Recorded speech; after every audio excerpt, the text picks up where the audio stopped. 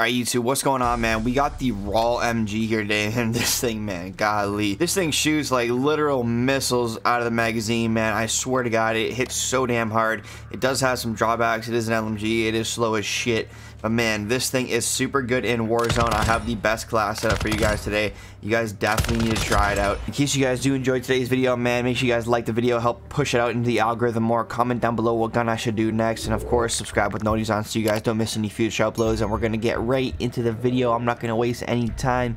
Let's go, man. All right, boys, on the muzzle here, I'm rocking the Bruin Agent 90 suppressor here. This is gonna give us sound suppression, bullet velocity, damage range, and recoil smoothness. Now, the minimap doesn't show the pings regardless, but they do show up on the compass if you guys aren't rocking. Plus, I want the additional damage of the bullet velocity and damage range since I'm gonna be using this at longer ranges. And trust me, this is definitely the way to go here on the Raal MG. And here's the tuning on that. This is the best tuning, I think, in my opinion. I've got 0.41 on the recoil smoothness side of things, and then plus 0.32 on the bullet velocity side of things. Hopping on into the barrel category here, I'm rocking the Rhino barrel for extra recoil control and extra bullet velocity. Does take away from the movement speed and aimed on sight speed, which kind of sucks because this thing is an LMG.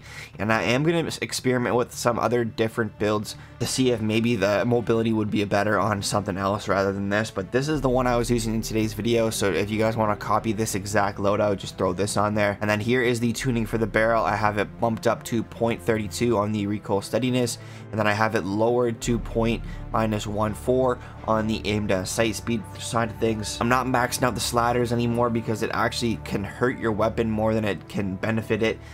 So if you guys haven't watched True Game Data's video on that, I definitely recommend doing that. Alright, man, for the underbarrel, I'm rocking the SA side grip for extra aiming idle stability, aim walking steadiness, recoil steadiness, and recoil stabilization. This will help us hit our targets at those longer ranges, and that's extremely important because that's exactly what we're going to be using this thing for, is at those longer ranges. Up close, this thing is super slow. You're not going to get a lot of kills up close with this thing, so you're always going to want to have this thing ready to go for long range. And here's the tuning on that. I have it lowered to -0.52 for the aim down sight speed, and I have it raised ever so slightly at 0.05 towards the aiming idle stability. Next up, we got the laser in here, and I'm rocking the FSS OLEV, boosting the aim down sight speed, aiming stability, and the sprint to fire speed. This is an LMG, and it does extremely lack in mobility, especially the aim down sight speed and the sprint to fire speed. So having this thing on there will definitely help in that category. The only con is the laser is visible in ADS, but I do think the pros outweigh the cons in this specific circumstance. There's no tuning on that, so we're gonna hop right into the optic category here, and we're rocking the AIM OP B4. This is just my personal favorite optic to use, and I always say the optics are personal preference and nothing's going to change up there, man. That is still the case with this specific build.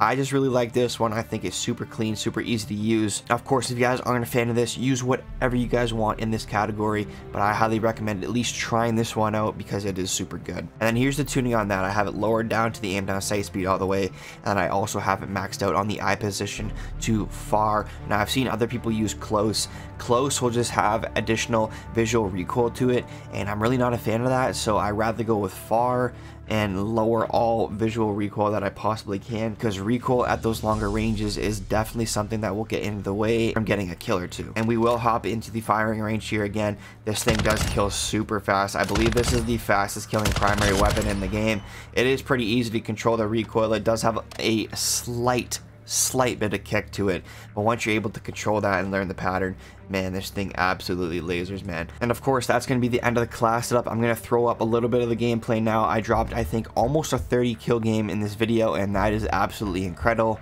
Make sure you guys stick tuned to the end so you guys can see how well this thing works. It's been excellent, so I'll catch you guys in the next one, man. Peace out. Oh my god, what the fuck?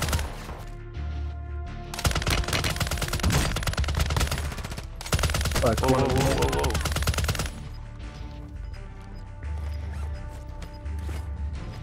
Over there. Yo, it's just over there.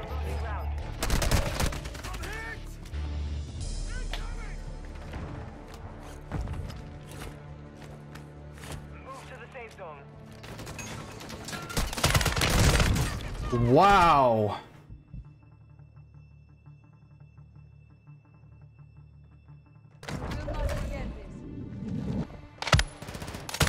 Oh, get cover, bro. Fuck.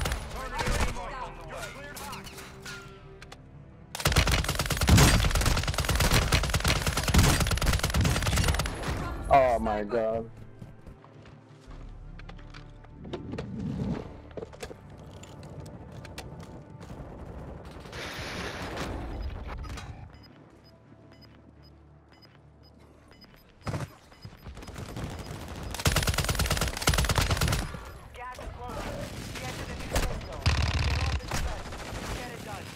Dude, no fucking way. I just don't have fucking plates, bro.